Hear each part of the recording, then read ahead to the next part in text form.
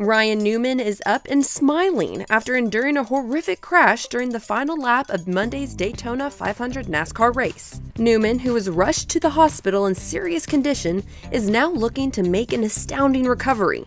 Newman's team took to Twitter earlier today, letting concerned fans know he is fully alert, spending time surrounded by his family, and even his lighthearted, joyful stature is resurfacing. I'm Addison Hager for Taste of Country, and if you have any encouraging words of support for Newman, his team, and family, feel free to leave them in the comment section below.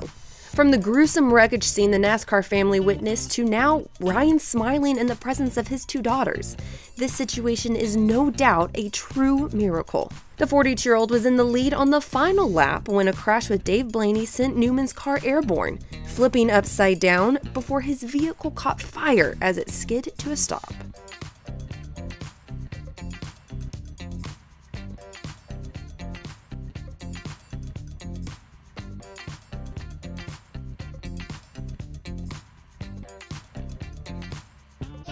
Crash into the wall, into the air goes Newman.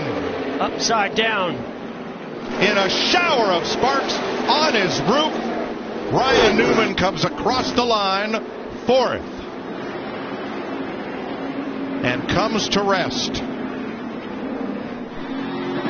Scoring unofficial. We will continue to update you on Newman's condition, so while you're here, make sure you hit the subscribe button so you're the first to know of any updates. Newman is a well-known and respected driver in the NASCAR's top series, having raced since 2002. He has 18 career wins, including the 2008 Daytona 500. I'm Addison Hager for Taste of Country. Thanks for watching, and as always, thanks for subscribing.